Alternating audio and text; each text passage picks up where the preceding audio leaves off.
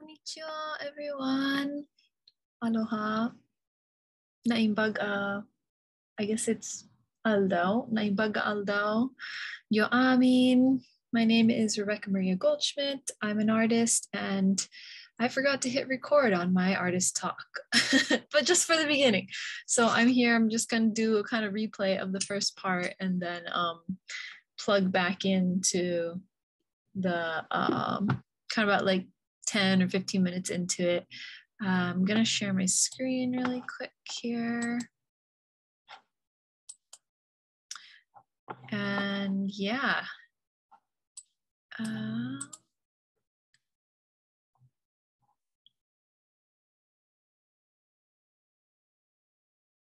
Cool, yeah. So thanks for everyone who came to the talk and to anyone who's tuning into the recording. I'm gonna talk a little bit about my project called Yama no Dengon, mountain messages that I've been working on here in Hiroshima.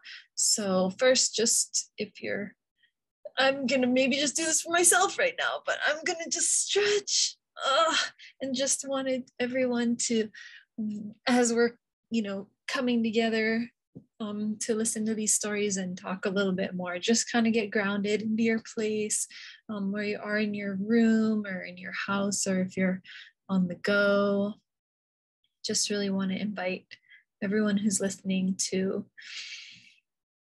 take a couple of deep breaths and just ground yourself and take a couple moments to acknowledge yourself for coming today to listen, the land that you're on, wherever you are in this amazing, beautiful planet. Maybe the mountains or the rivers or the trees and plants and animals that are surrounding you. Yeah, just taking a couple moments to give gratitude for where we are, to our friends and family, and just really grateful for everyone for listening in today.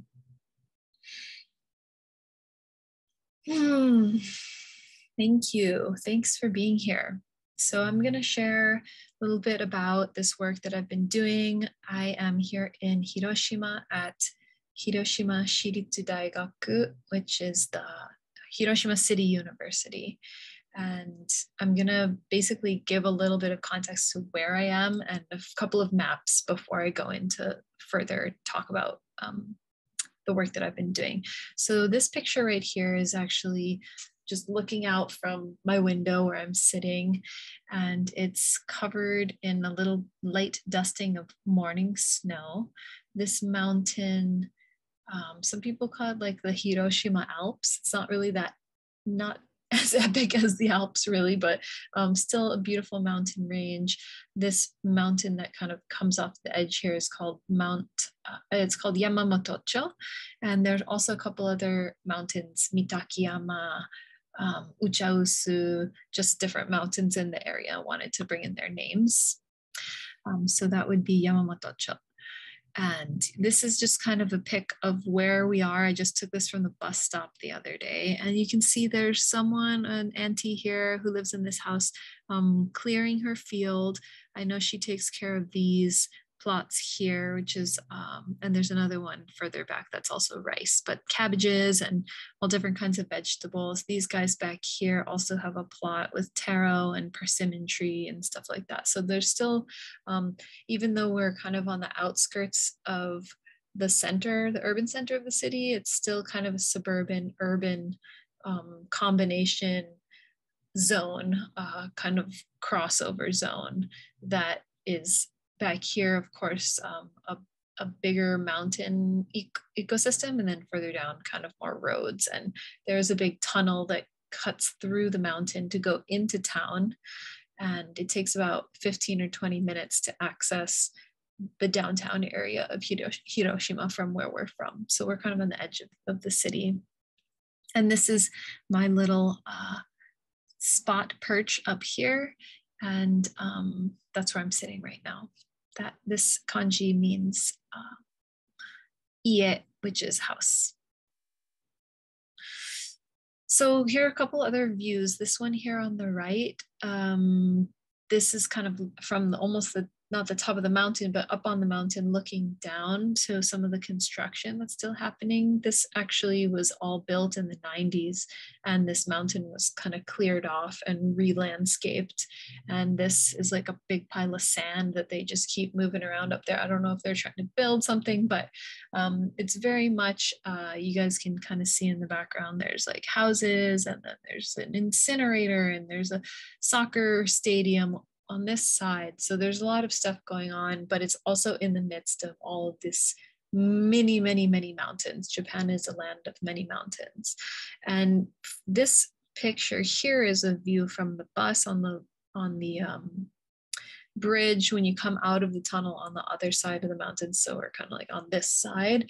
There are a lot of rivers. Hiroshima is a delta, and so all of the water comes down from the mountains and flows out into all these different tributaries that lead into a series of river systems that flow into the Seto Naikai, which is the Seto Inland Sea. And the sea has also many, many islands on it. And it's not like how maybe it is in Hawaii or in the Pacific in California. It's an inland sea, so it's a protected sea, and so it doesn't have a lot of waves. It's very flat, but it actually does have really high tides. So there's a lot of water that comes up from the ocean into the rivers and then flows back out. So in the morning when you go down here, this river is pretty low, and it's actually, you can see the bottom of the river coming out. So these are some of the questions that I've been thinking about since I've been here in Hiroshima, now that you kind of have a basic idea of where I am, and I'll talk a little bit more about where I am in a second. But these are kind of the ideas that I'm thinking coming out of doing my master's in Hawaii, and really thinking about place and what it means to be in a place that isn't quote unquote home or your traditional lands.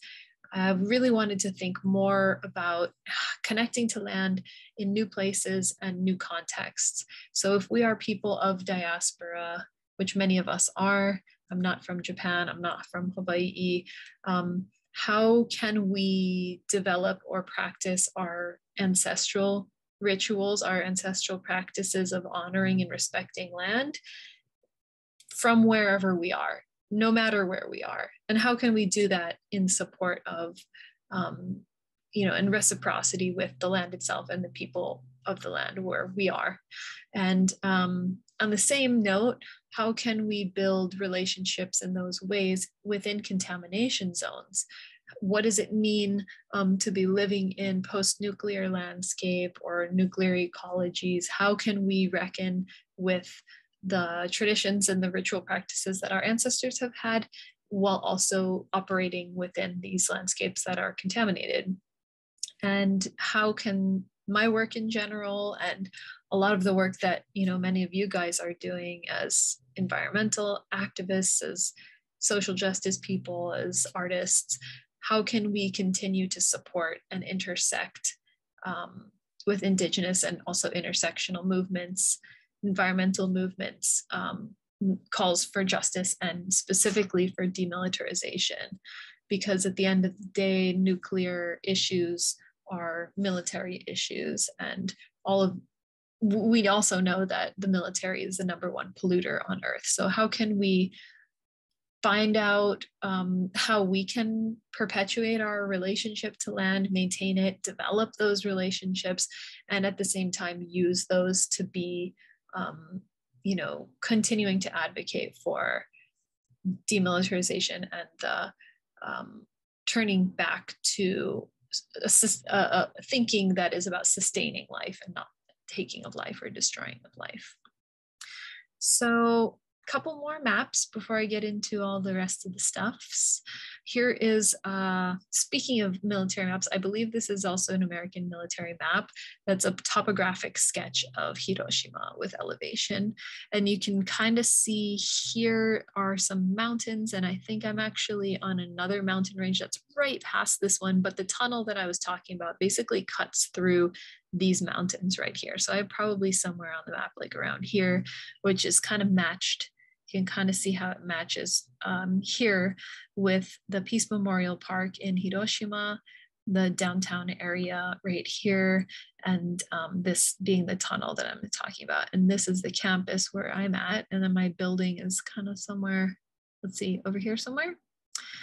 So yeah, just kind of the bird's eye view version. Again, you can see a lot of the river systems that are coming through into the ocean, and also just really wanting to reorient looking at this place not as only a site of disaster or only a place where, you know, this was the first use of an atomic weapon during war. I really try my hardest to you know, to respect the stories of the people who died here, to respect the history, and also to see Hiroshima as part of a bigger landscape of a much longer timeline that isn't just about what America did in this place.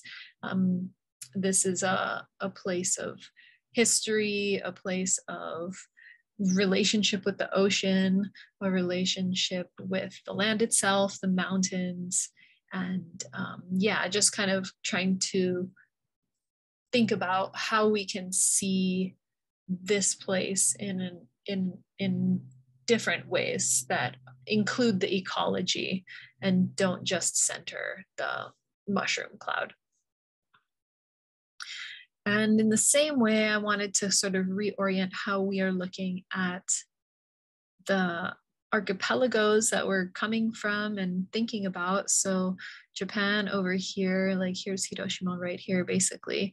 Kind of just flipping the map a little bit and reorienting the relationship between these groups of islands as being much more visible, maybe. I think a lot of times the maps sever and cut off Japan and isolate the Philippines and do not include even Taiwan or Okinawa or the Ryukyu Islands over here in the middle, or the Batanes, which are over here. But I think this map really helps us kind of see this greater connection to each other in this way. And that's kind of what I've also been looking at in terms of ceramics and the relationship between some of these things culturally. And I think this is the last map that I want to show, but I wanted to talk a little bit about how archaeologically the area has also been kind of divided. And a lot of us have already been doing a lot of thinking and work around colonial landscapes and maps and geography and how things are divided in these really unnatural ways. And to me, this seems like a very unnatural division of this sort of lines that are drawn between zones. This map refers to the Austronesian settlements, archaeological remnants of Austronesian settlements in these different island areas. So obviously Oceania is enormous and we're all connected and we are all related in one way or another, going back, you know, I'm going to be talking a little bit about Neolithic pottery, but we don't know all of the ways that we're connected. We only have pieces of pottery that can tell us these stories, but we do have that. And based on those material leftovers, those kind of shards, this is how archaeologists kind of divide the space, as zone 1 being the most inhabited, zone 2 being like a little bit less inhabited, and zone 3 being not inhabited at all, or at least not having any archaeological evidence. Again, I just want to preface this and just kind of like side note say I'm not an archaeologist, I'm not an expert, but I enjoy reading the studies and I like looking at the research.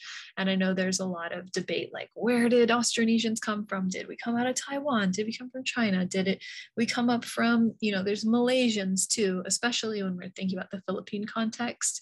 But I guess I just try to keep reminding myself that no matter what the origin is, there was so much exchange and so much trade and movement and relocation and settlement that was happening in these times, like in our pre-colonial days, that I don't think it's really possible for us to really fully understand what that was like. But I definitely see these divisions here as being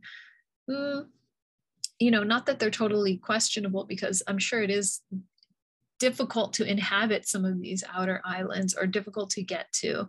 But I don't want to say that there just is no connection between Japan or Okinawa and Taiwan and especially Cagayan or the Batanes here, because they are so closely related geographically and also in terms of biodiversity of fish and stuff like that.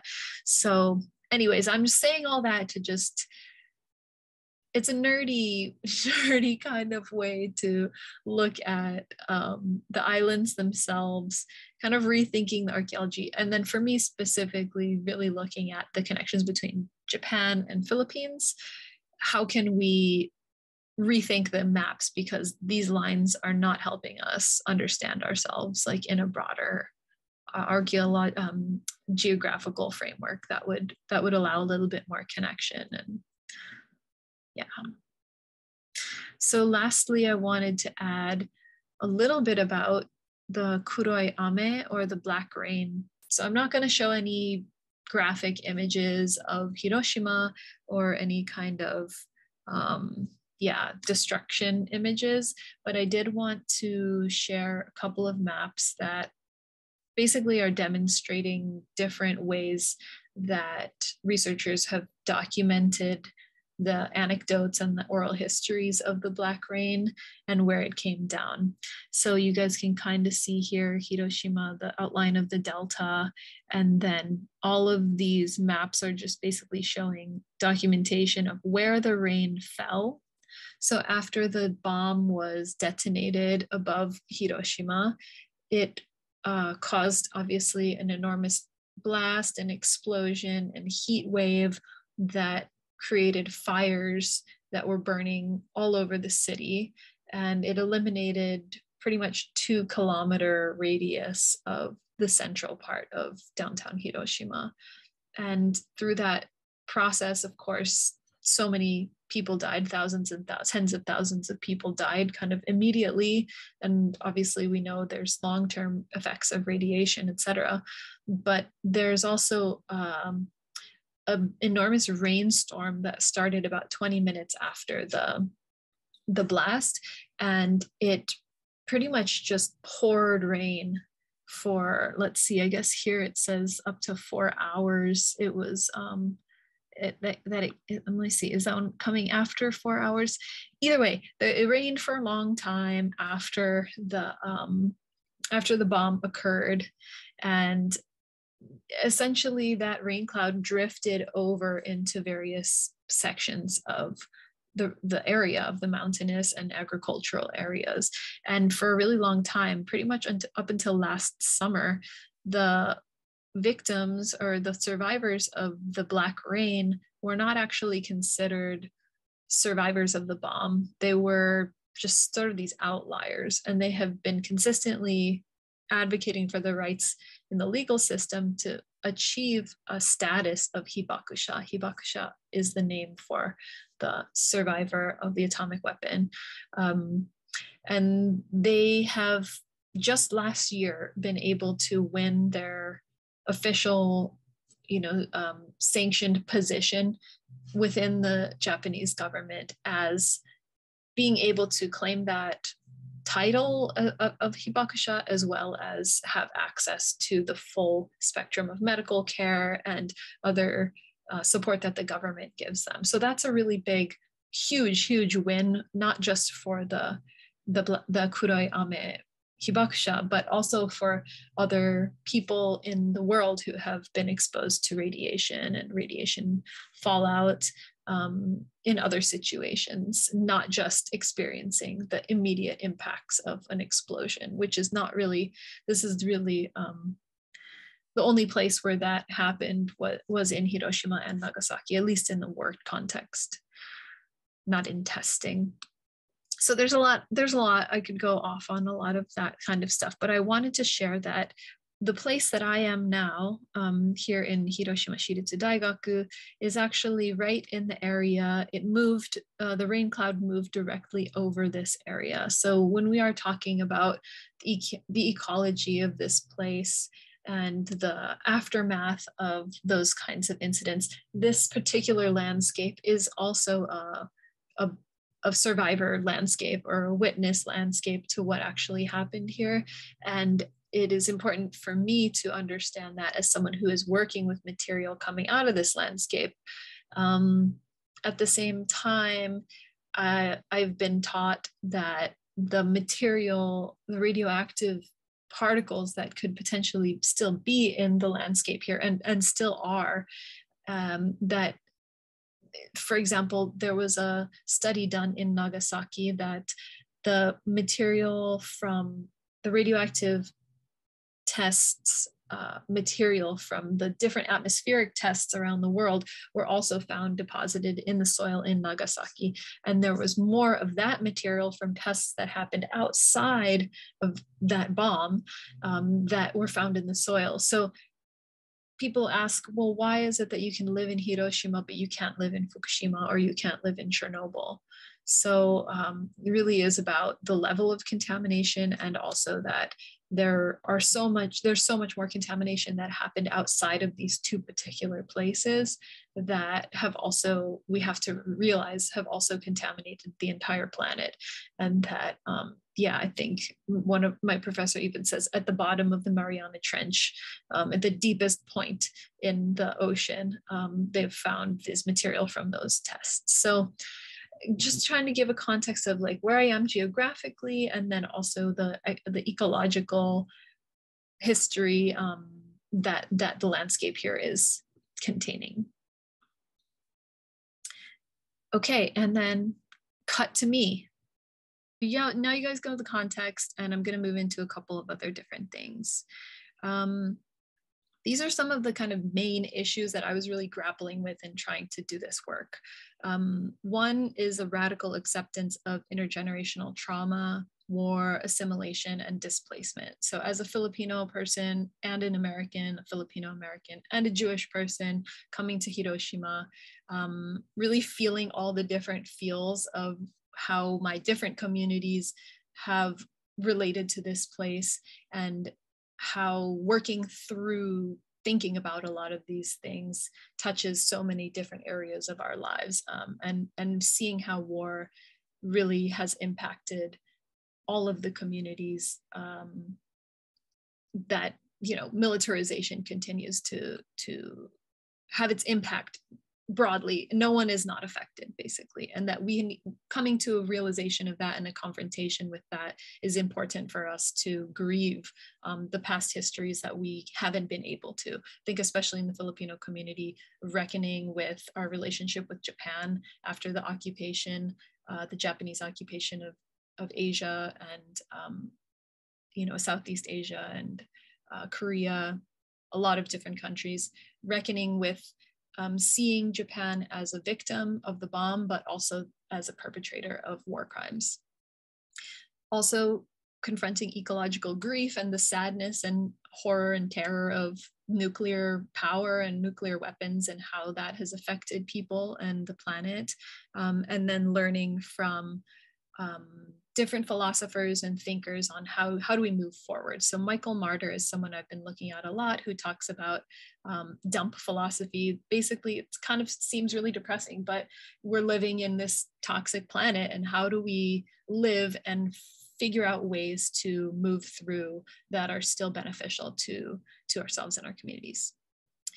And then last couple points, what is uranium here to actually teach us? Like, if uranium and all of these other materials and metals and anything that goes into making weapons has its own agency in and of itself, thinking about a rock being alive or a stone having kind of animacy.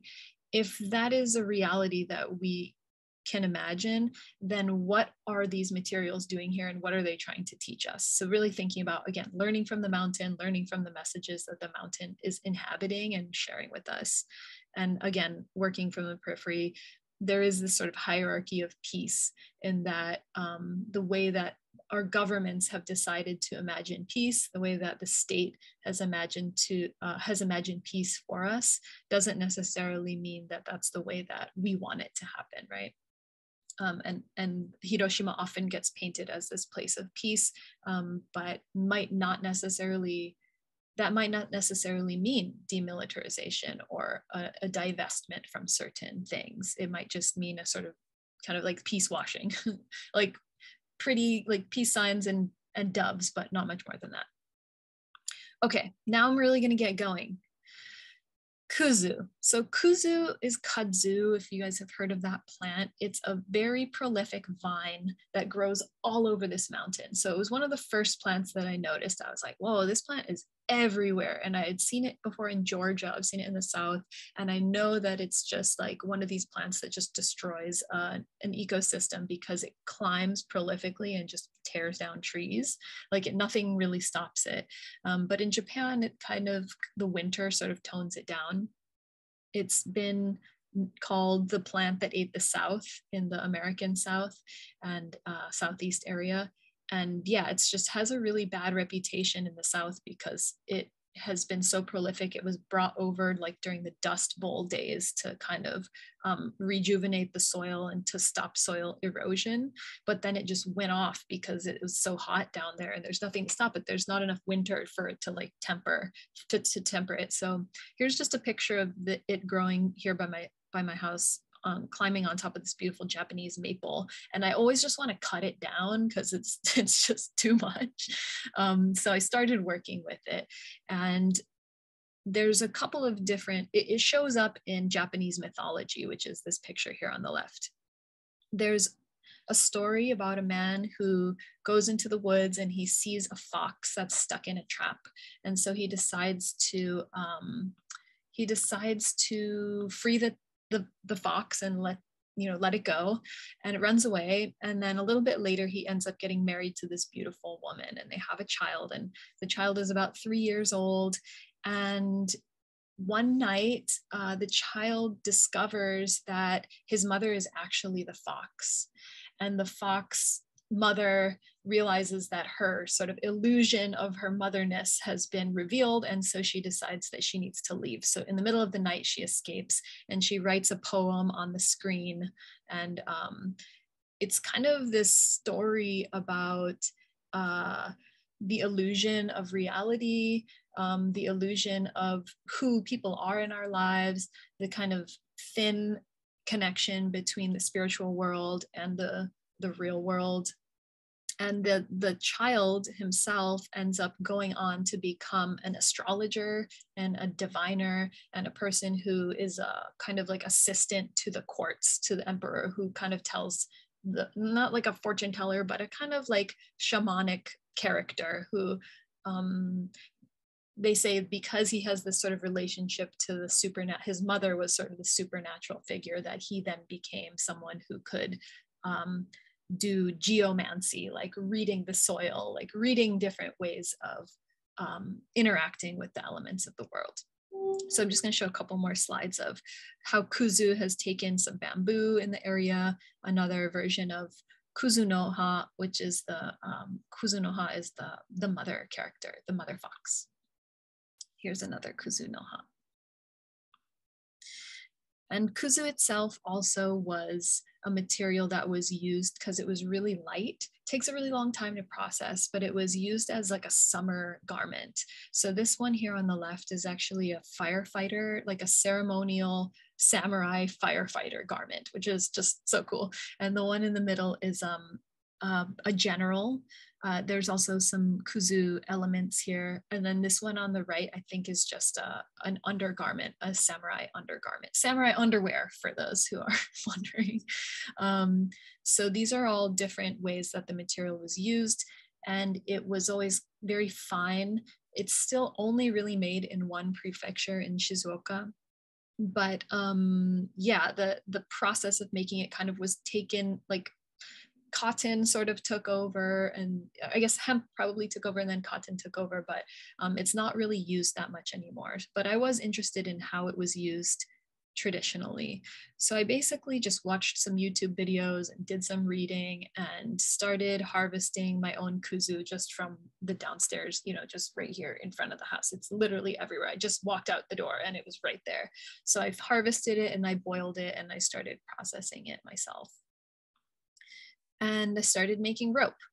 And the reason I wanted to make rope, one was because I was already doing that in Hawaii with coconut material and trying just to get to know the materials around me. But I also knew that in my studies of ceramics, which we're going to get into right now, that rope and textile was often used to imprint and make forms and shapes and texture, actually made the pot heat up faster. Like there's different reasons why people used it. It was not as slippery when you grabbed it. If you're cooking something over the fire, it's easier to use some kind of thing to grab onto if it has a sort of texture.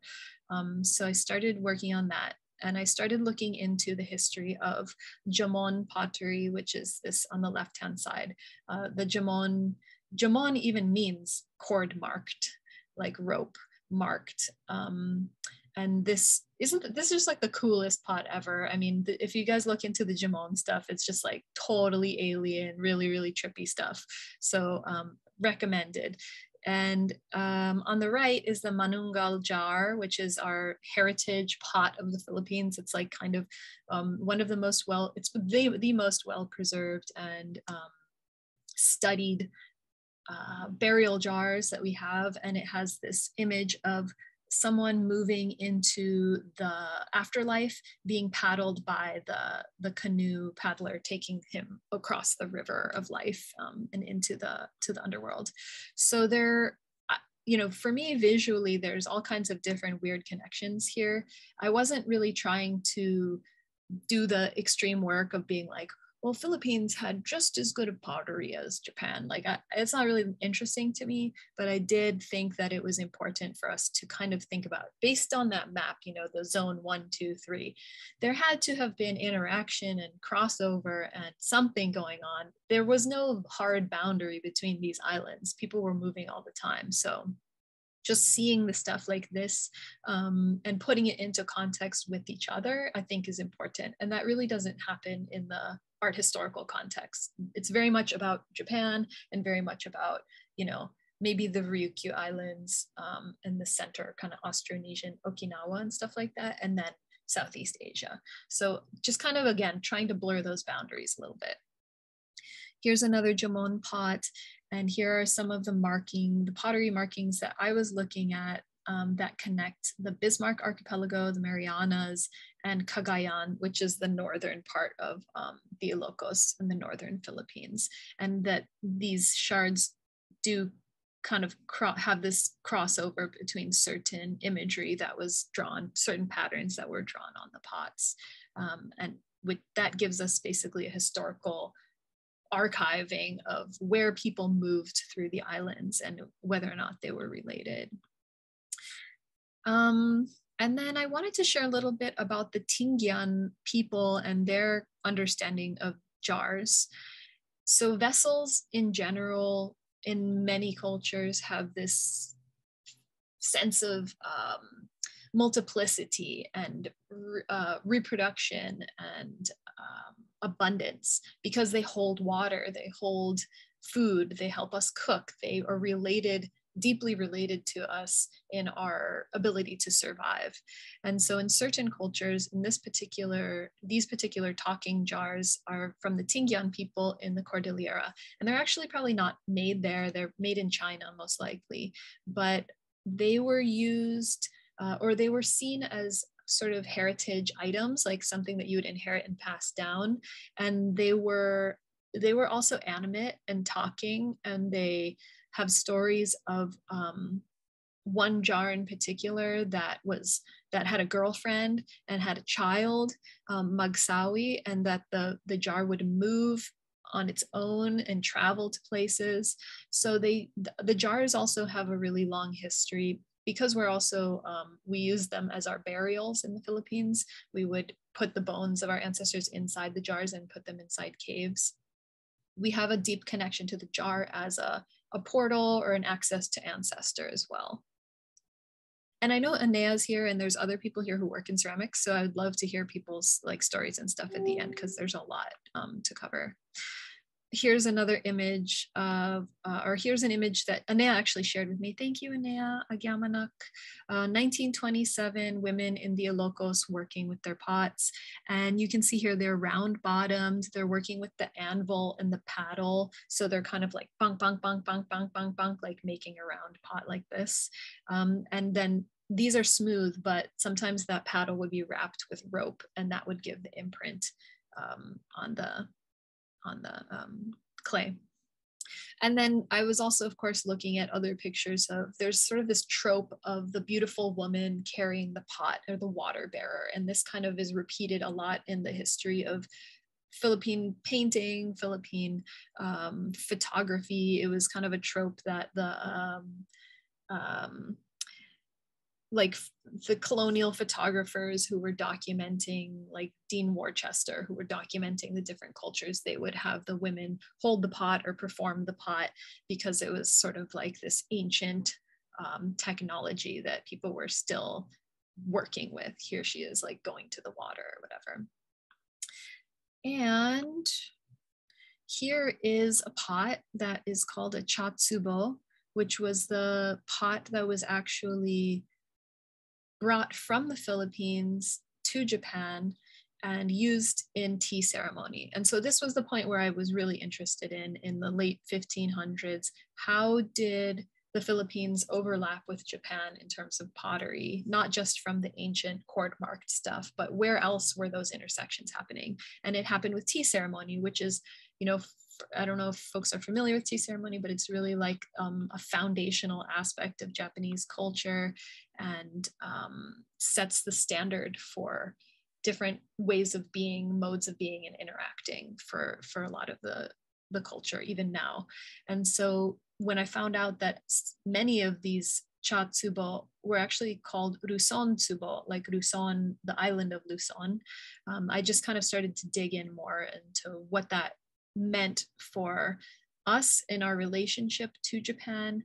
What does that mean to have a sort of foundational aspect of Japanese culture also be contained and held and supported, because the material or the jar itself would be where the tea leaves would ferment inside.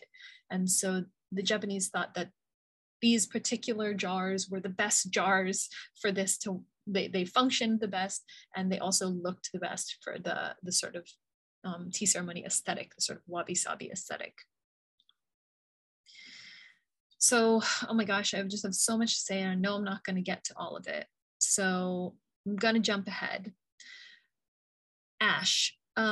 Ash is something that I really wanted to work with because of its relationship, obviously, to Hiroshima and fire and transformation, but also because of my family's relationship to Auschwitz and the camps in Germany and the Holocaust. So this is actually a monument to Holocaust victims, to Auschwitz. It actually contains the ashes of Auschwitz victims inside. And this is at a temple, a Buddhist temple in Hiroshima. And there are a lot of relationships that exist between Hiroshima and what happened in Germany. And I won't go that much into it, but ash was a material that I wanted to work with that also historically in Asian pottery has been used for glaze. So I started making my own ash, using the leaves from the bamboo that I was harvesting, turning that into ash, mixing it and glazing the pots from there. And kind of just, again, kind of wanting to step away from the commercial ways of working with the art materials and just really look at what can we make from the materials that are here. I was doing some imprints and again, just really fascinated, just putting the plants directly into the kiln and just kind of seeing what was coming out, the sort of a ghosting effect of the ash. And then working with bamboo, of course, has been always a pleasure and learning from that material. And I really thought of bamboo, from what I've understood about what happened in Fukushima, bamboo has consistently been sort of container for nuclear contamination. It stores cesium and different elements in its root system and even throughout the whole tree and the branches itself. It's actually grass, but in the stem of the grass. But once this material, once these plants are contaminated, they're technically nuclear waste. You can't just burn them or get rid of them because all of that stuff is trapped inside the bamboo or in the plant. So how do we think about these plants, these friends, these relatives of ours, as then being also contaminated and holding the contamination? So that's where I started thinking about, I decided to make molds of the bamboo and thinking about them as fuel rods or containers for the uranium that has been mined from other places, transformed through these long processes of creating uranium pellets, which is the sort of image I'll show next slide here. This is essentially when you mine uranium from the earth, it comes out as like a rock. And then there's a really, really long process of turning it into this, turning it into a piece of material that can be combined. And when we harness the power that comes from it, it is equal to these things like about a ton of coal, 150 gallons of oil, or 17,000 cubic, what is that, meters of natural gas. So it is extremely powerful. It contains so much energy, but the process of getting it to here also takes a lot of energy. And then if we have any kind of nuclear event, incident, disaster, it is an extremely dangerous material to all living beings. So it's kind of that question of like, is it worth it? Is it worth it for us to produce these small little bits to continue to power our systems, our societies, when it also has these extreme detrimental effects? So now I'm getting to the actual installation, and thanks for bearing with the whole, there's a lot of background and I have so much research, I can't even share half of it here, but this was the installation that I ended up creating, which to me was really an offering to this particular place, to the mountain where I'm at, to the ancestors of, the people of Hiroshima, for kind of, making space for me to be here. That includes the panel of professors that accepted me to be here and all of the folks who have made it possible for me to do this work here. And I also saw it as sort of a connection to my own ancestors and gratitude to my own ancestors, and a sort of like reminder of why I'm doing the work. So all of these processes that I went through, making the mold, making the beads, harvesting the kuzu, breaking it down, weaving it into weavings, all of those different processes were ways that I was working through some of the more abstract philosophical things, problems that I was working with, but coming to a final installation of a work that was really an offering to this place and all of the people and things that came together to get me here. It's been a really intense journey. But I made a sort of traditional Ilocano atang, which is an egg on top of rice. I did a black rice, and I offered some fruit and nuts and raisins and stuff. And then this vessel is filled with water. So here's the atang. Here are some of the bamboo pieces. Some of the bamboos actually split. I had different stages of them. So some of them just kind of naturally split. And so I set the beads kind of inside them. These are a couple of this is one of the weavings that I made. I wanted to also mention, I had so many notes that I can't see, so I'm probably forgetting something, but there's a historian, Mary Mattingly, I think is her last name, and she writes about Hiroshima, but she spoke of it as being a hole in human history, that Hiroshima just blew, and Auschwitz also, so those two intense experiences of humanity just blew a hole in the timeline, in the fabric and the understanding of what it is to be human, especially one, because of just like the grave physical and just awfulness of the physicality of what happened to people, like how their bodies were injured and destroyed, but also I guess in the sense of the people who perpetuated these crimes were PhDs.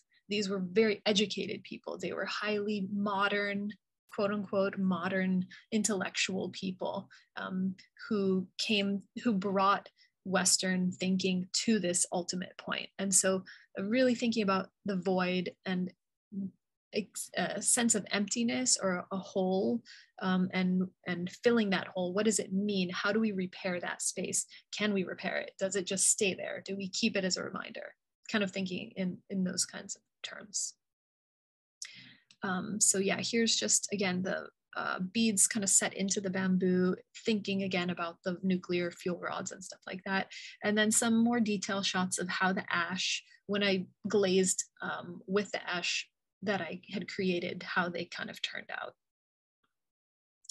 And I used pretty much all the vessels. I used those shards that you guys were seeing. I used the imprints, the techniques, and the kind of patterns that were consistent across the different archipelagos, from the Marianas, from Micronesia and stuff like that. And here's some of how the bamboo pieces turned out. These, I did not make this glaze. This is just like a regular gold glaze that I used, but it was a black clay. Other clays are red. And here's the final kuzu piece. Is about 10 by 10 inches. This took forever because it just tiny little threads. I never, I'm not this person who's really into super tiny work. Like, I know there's a lot of people, like Giovanna, for example, is like really great at beading and this tiny stuff, and I'm usually not into that. But this, for some reason, was really a cathartic place for me to just make that transition from the living vine into something so tiny and small. And here are a couple more images of close-ups. This was a pine needle basket that I made kind of when I first got here. This one I really saw as like an ancestor vessel, as like a being, like it had a beingness to it. And this sort of cloak of trash that I picked up on the mountain. That's it without the top. And I wanted to just mention briefly, and I'm totally over time here, but mugwort is a plant that grows very abundantly here on the mountain as well.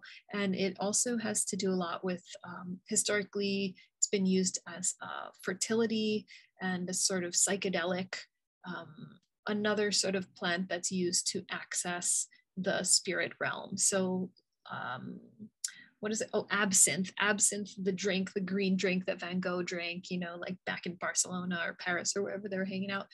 That's also related to wormwood, which is related to mugwort. So mugwort kind of has this relationship to the feminine, to the divine, and is also another sort of access point that even in Japan and China has been used to access the spirit world. And I wanted to share that I also asked people what they wanted to share with the mountain. What are the messages that they wanted to share with the mountain? So some people said, I want more snow, or smiling at the mountain. And I actually haven't translated the Japanese ones yet, so I can't tell you what they say right now. But I can tell you later. Another piece with the bamboo and the beads.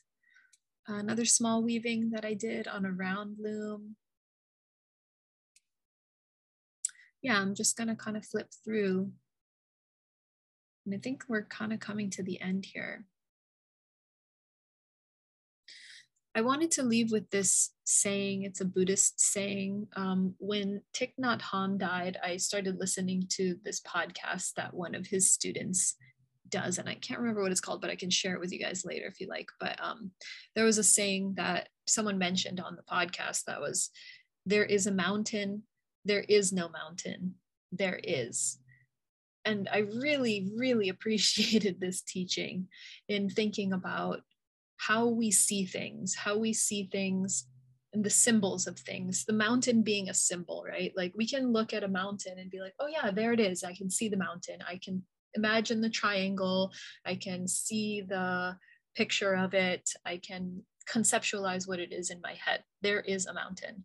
But at the same time, when we really think about it, there is no mountain, because the mountain is actually made up of a million different, infinite amount of particles of earth, of water, of stone, of metals, of roots and bugs and everything. So the mountain itself actually doesn't exist.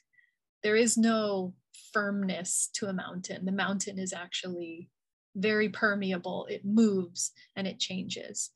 And then once we reckon with that concept of it being not what we thought it was, and it being many things that we can't really even imagine, that we can come to a place of rest, of just understanding that there is. And we don't have to see it as one thing or see it as another thing, that we're coming from a place of symbol to a place of dissolution of image, and then to a place of just acceptance of that being the reality. So yeah, I wanted to leave us with that, and I'm gonna stop because I'm just going on and on. But I wanted to give you guys also my email and stuff. I'm gonna stop sharing here. Gosh, I never have enough time because I just have so much to say.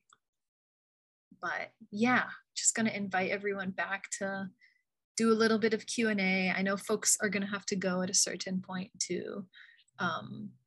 So that's totally fine too. Everyone can just do what you got to do. I'm just gonna look at the chat because I haven't had a chance here. How do we get, oh, there we go. Okay. Yay, glorious, beautiful. Oh, yay, thanks, Paula. I'm glad that you found it nourishing. I know I was really trying not to traumatize anybody because there's so much, you know. I don't want to go deeply into the trauma of a lot of the stuff that's here, right? But how can we use that and transform it? I think that's really what I was trying to do with the work. So yeah, if anyone, hi Caitlin, I love you. If anyone, feel free to just, now we can just hang out if anyone wants to. Thank you, Christine, for coming. Thank you so much. Maeve says, do you have any interest in making paper with kuzu or any other plants?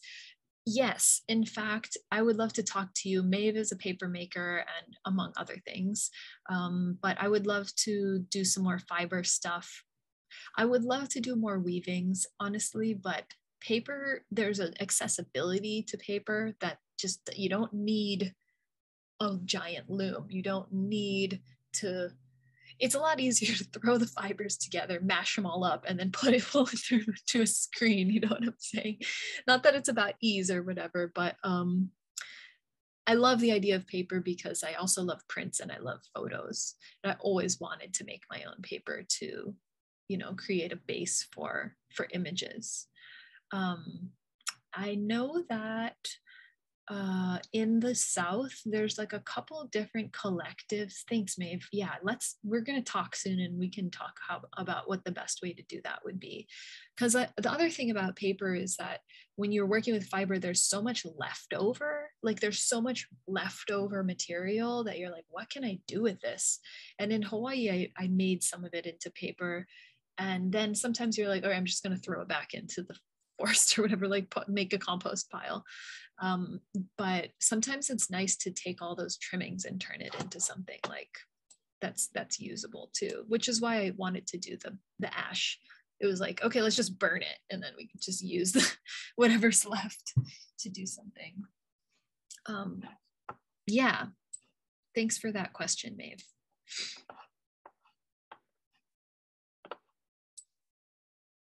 Rebecca, do you ever worry about like when working with bamboo, because you said it holds and I don't know if it still contains or holds like the waste, like the nuclear waste, but do you ever worry about that, or do you think like, not worry, I guess, but do you think about that, and does that kind of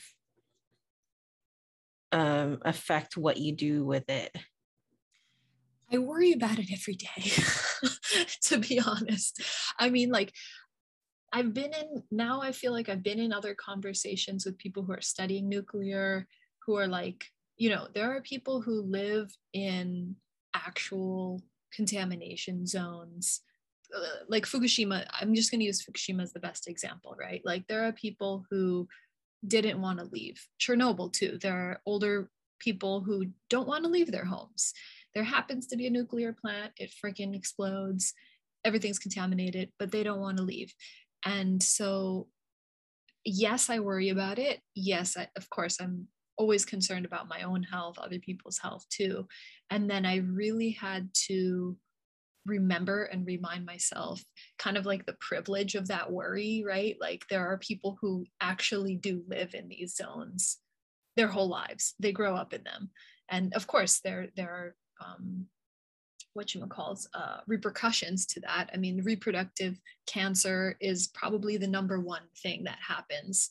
Thyroid cancer is usually the first cancer that happens, but reproductive effects are also like, prominent in nuclear ecology. That's just how it is, right? Like that's how the Micronesian community, the Marshallese community has really deeply been affected and speaks to that a lot of how they're the different kinds of problems they're having with reproduction and babies and stuff like that. So yeah, I do think about it. And in fact, usually I'm like a forager. I go and eat and I pluck and I, whatever. And I haven't been doing that so much here. I mean, harvesting it, but even thinking about it, it's like, okay, well, I can harvest the material, put it in the pot and boil it in my studio. Odds are if this has some kind of material in it, it's probably evaporating into the air and I'm probably breathing it into my studio. It's probably coating, like you can get to these like really intense places of like paranoia of contamination. But again, my professor who's speaking after this really just drilled it into my head. He was like, the testing that was done by the US government in the atmosphere and the Russian government and the Chinese governments, all of these different, since the 1940s, right? Since this, right before Hiroshima was the first, the Trinity test. So these 75 years or whatever that we've had, like those tests have put more contamination into the world than this particular place. That doesn't mean that this isn't contaminated, right? And I'm not an ecologist, and I haven't actually need to talk to an ecologist about this area, but I have read studies. There was one in the 80s that did say that, there was still material contaminant, like depleted uranium, traces of depleted uranium in the soil here in different areas. So it's not going anywhere. And I think that's the issue that we have to deal with, right? As we talk about, like I find that climate justice work and spaces completely ignore nuclear as even a conversation topic. Like it's just too big, it's too much, it's like whatever. But yeah, it's very, very much an issue, and it's a major contaminant in all of our lives. In fact, for the folks who are in LA, they just had, I think last year, there was some forest fire or something that happened, and people were concerned because there had been a nuclear accident in the 50s that no one really talked about, and it had contaminated certain parts of the forest. And then when the forest burns is when it releases all that contamination again. So then of course that's going to dump, it's just going to keep moving, and the contamination just moves through the ecosystem. So how do we deal with that, right? Like it's in us, it's in everything.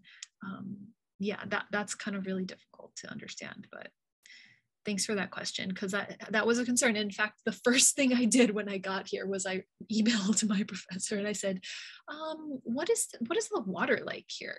I said, should I be, like, I actually do drink, like I keep the charcoal thing in my water because I know that that's going to at least absorb something.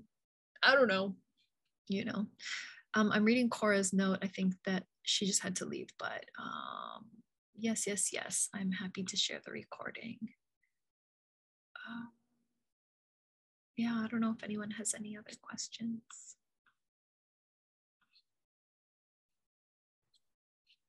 Rebecca, I had a question. I wrote it down in the chat. Sorry. No, you're okay. I'll just say it out loud because since you and I we've been talking about spirituality a lot. I was wondering if you can go into depth about how you feel, how is your connection to the spirits in Hiroshima, and the land and the people, and how is it impacting you? Great question. Thanks for that question, Brenda. Well, I must say, you know, I'm an empathic person. It's like hard to move through a lot of spaces and not be affected by just the feeling of the place.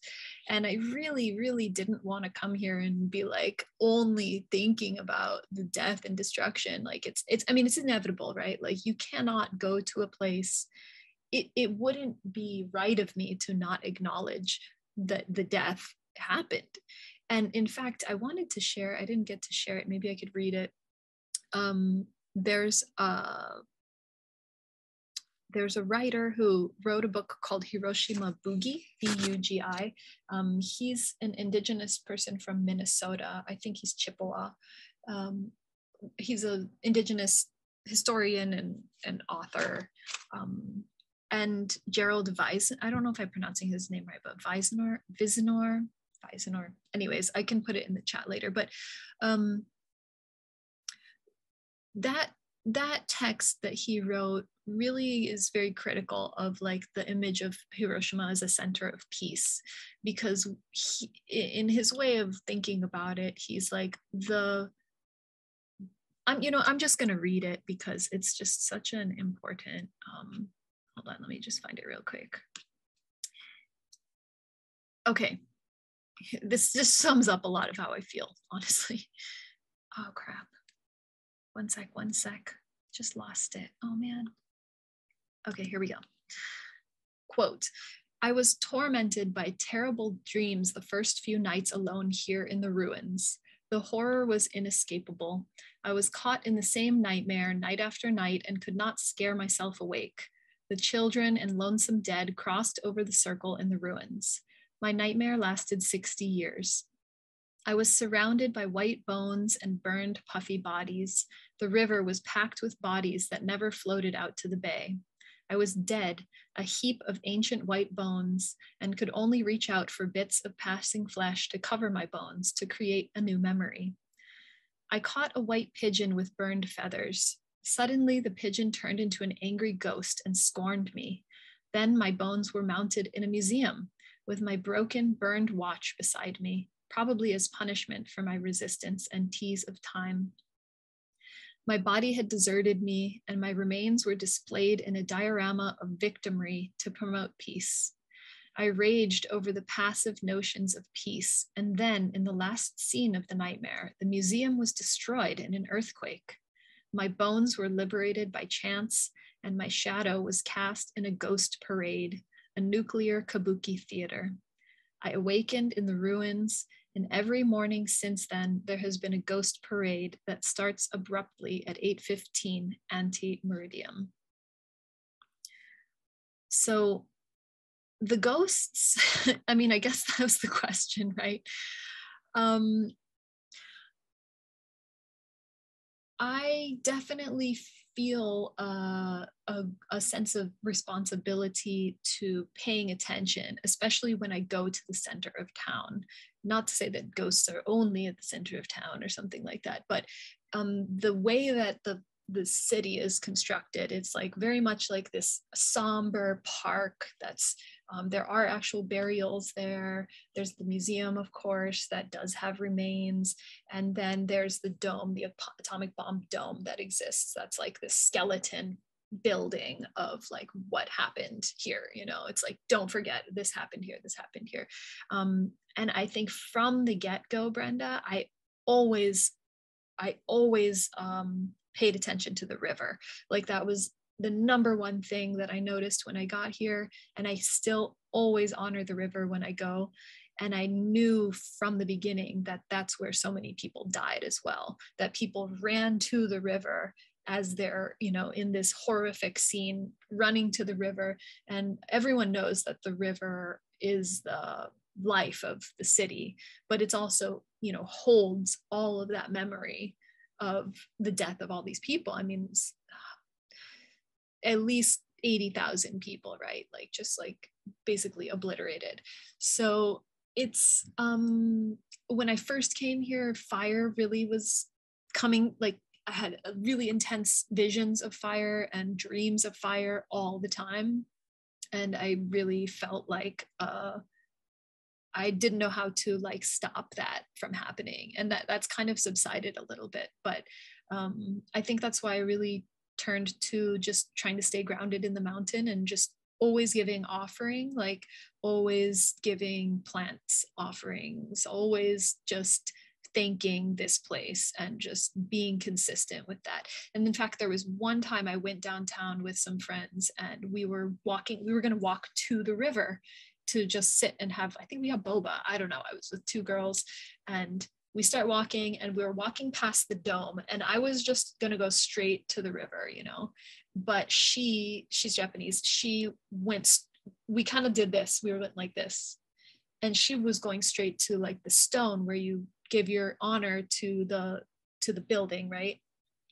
And I realized, I was like, oh my God, I didn't want to go to offer something first to the victims, you know, like I didn't initially frame my movement to move towards the building. I wanted to go to the river. Like there was just this dissonance between where we wanted to do that moment of just acknowledging. And I think now every time I go down, I always go straight to that stone where people leave offerings of water, they leave flowers, they leave all kinds of different stuff.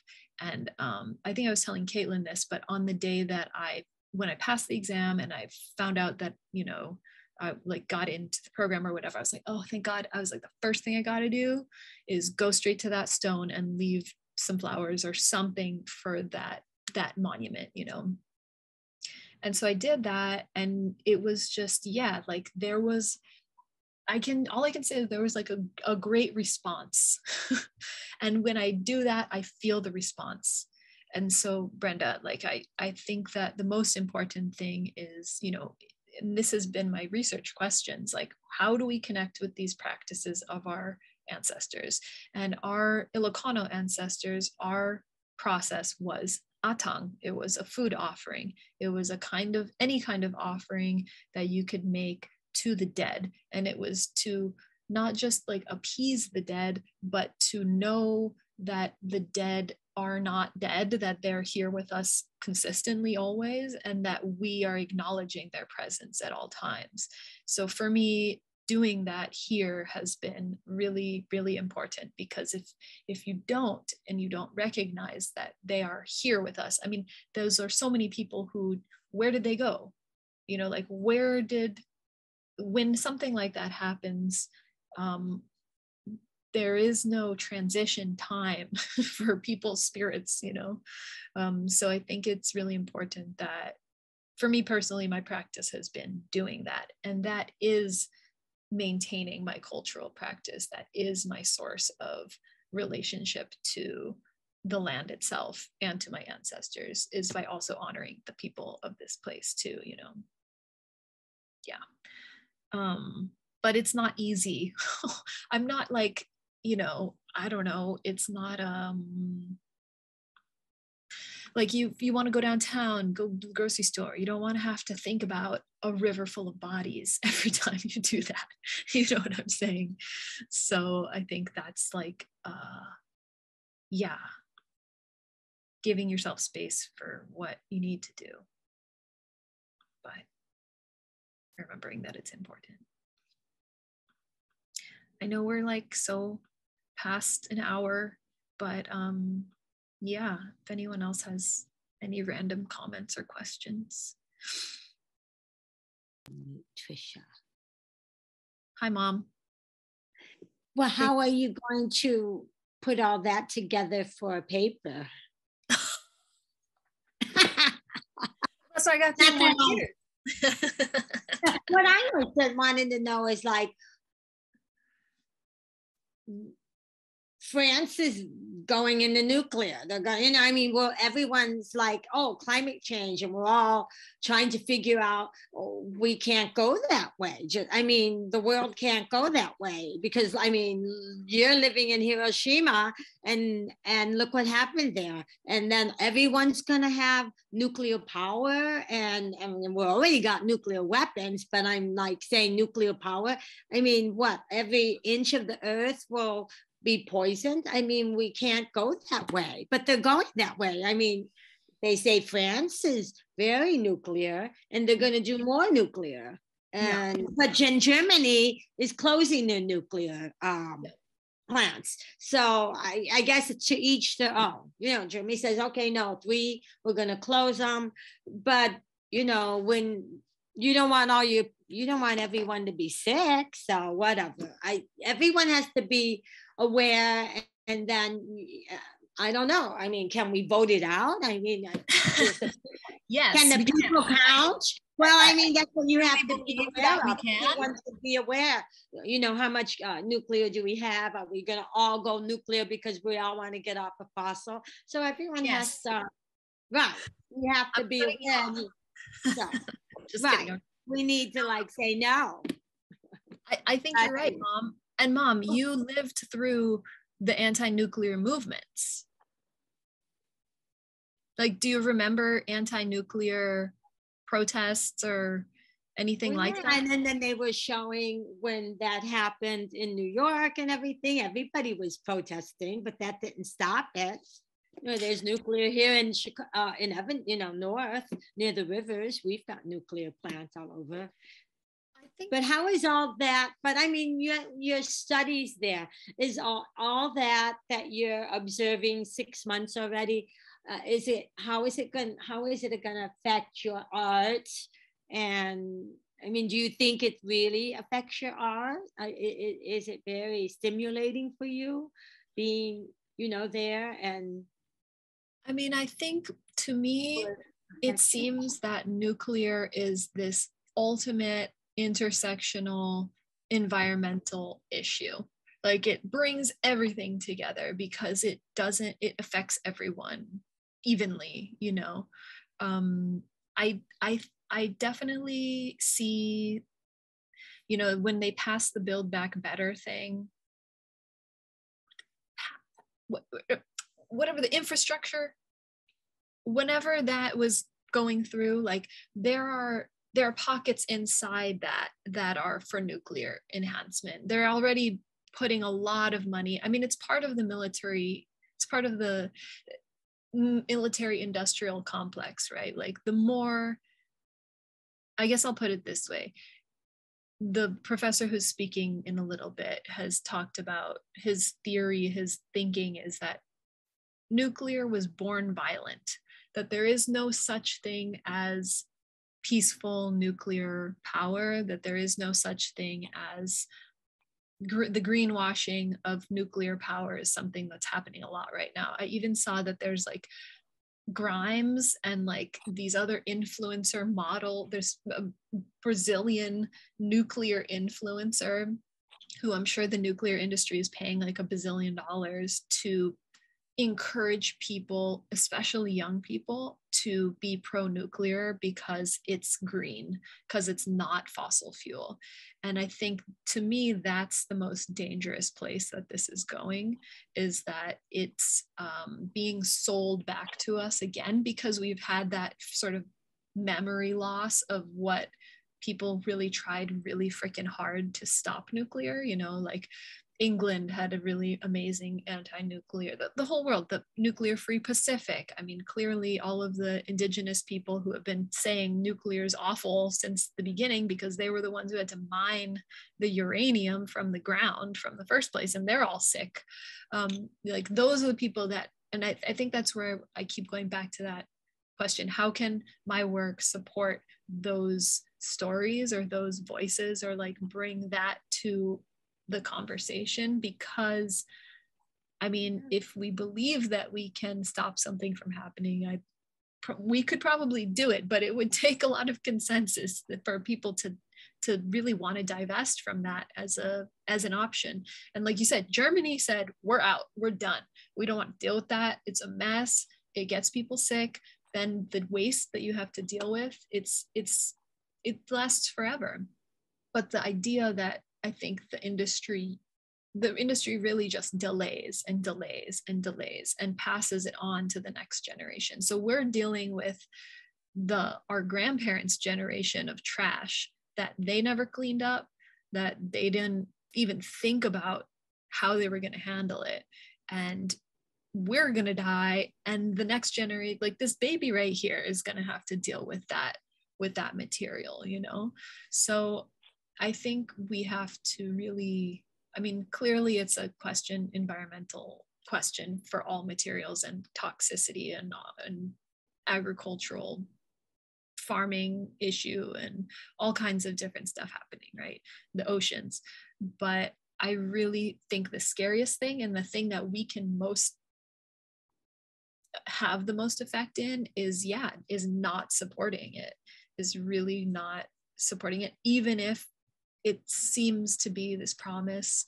And again, it goes back to this like these illusions of solution, or these band-aid solutions to problems. Yeah, I don't know. I don't have an answer, Mom, because I'm not a politician and I don't have any power.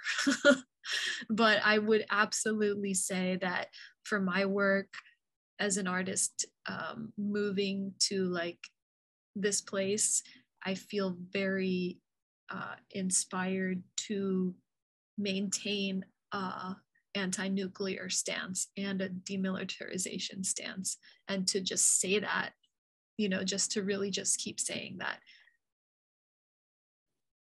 Yeah.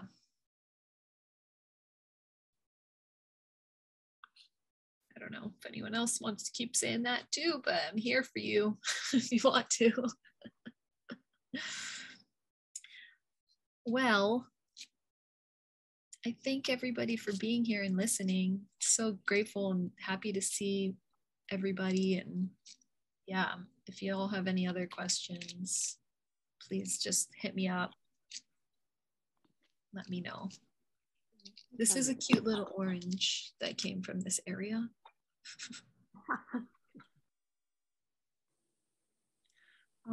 Just gonna see. Thanks, Maeve. Yeah, if anyone wants to talk more again, like, or like link up on or talk about material stuff or anything, I'm happy to talk about that. It's not all about nuclear, but that's important too. And Anea is an amazing potter. So thinking about the ceramic part of it was so fun. Thanks, Julian. Thank you, Kiki. I love you. I love you guys. You guys are so sweet. Love you too. Yeah, no, thank you for sharing so much. Like, it's really easy for me to get so, like, I don't know, so inspired and full of love for all of the material part of it, but then recognizing on a broader picture that it feels like transmutation, you know? So I'll give a knock for that one. I really, really loved it. So thank you. Thank you, sister. This one's for you guys. This one's for all the babies out there. I love you guys. I'm gonna let everybody go. Hi, Caitlin. I just wanna schmooze with everybody. Love you, Rebecca. Thank you.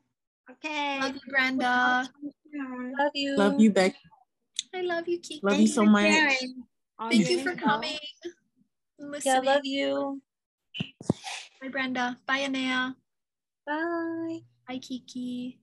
Bye, hon. Love you. Bye. Bye, Caitlin. Hi. I do want to talk to you more about the agency of material, but I didn't have like a proper question for you. But like, I just interest in that and how it relates to your work. So more conversation. To be continued, but